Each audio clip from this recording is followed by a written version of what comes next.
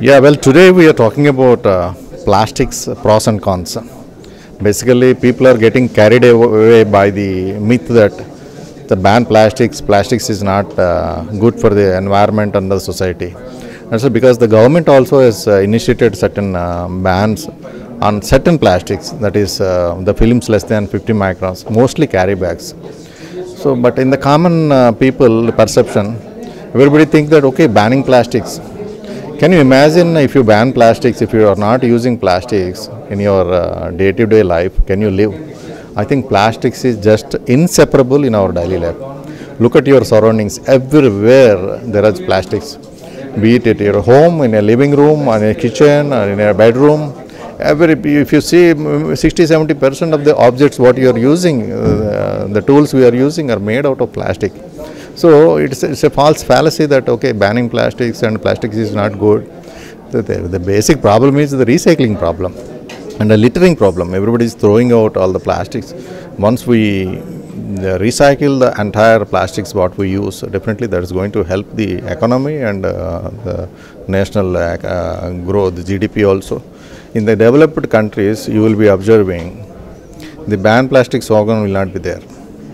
They only say the right usage of plastics. So that is what we need to carry out. Today, plastics are helping. It's a big industry. In India itself, it's 1.5 trillion Indian rupees industry. That means around $23 billion industry. Such a big industry. So we are only thinking IT is big industry, some of the automotive is big industry. Plastics is also a very big industry.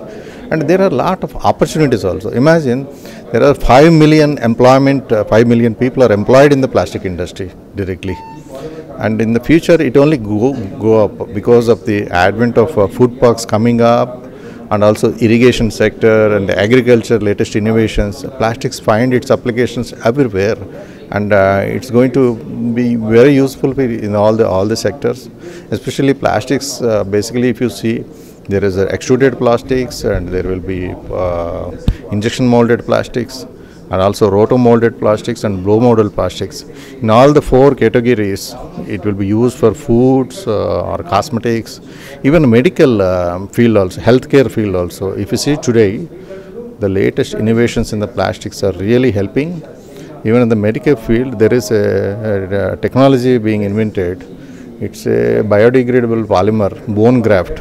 So that will be introduced into the body, the human body, in the post-cancer surgery and all. And that particular object of the plastic takes automatic shape into the cavity and it gets biodegraded. Imagine, plastic is going where and all it's going. And the new innovations like ultra-thin solar cells, it's a big innovation. It's just a cell is just 1.3 micron thickness, whereas for your understanding, the human hair is 100 micron thickness. Such thin, ultra-thin solar cell gets embedded in sandwiched between two polymer plates, and this is going to be a big revolution in the energy sector also. And even otherwise also, imagine a country like Netherlands, there is a city called Rotterdam. There are 850 bridges, the pedestrian bridges, they are all becoming old and they are getting replaced by the plastic pre-reinforced, fiber reinforced bridges.